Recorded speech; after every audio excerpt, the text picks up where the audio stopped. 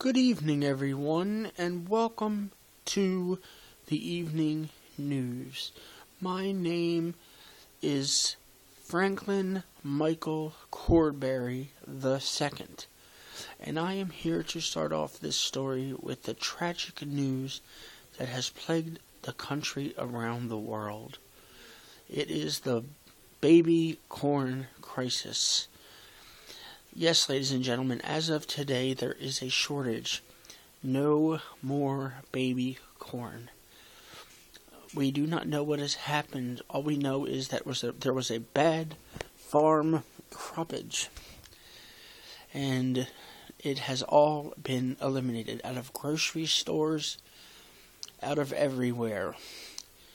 Now, this is very tragic, but I believe that we will live. There still is regular corn, so we can have that. And, of course, with it being Halloween, children's time, there is candy corn. So we can all live with that, but the baby corn has been eliminated. So I am sorry to bring this news to you, but for now, we are a country that will live without the baby corn.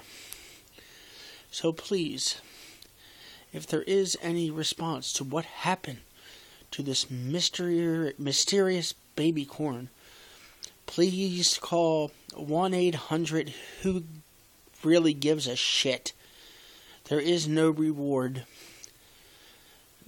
The fact is, we will pay you $150 million to keep the baby corn.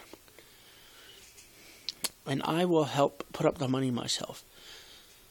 So thank you for watching and have a good night.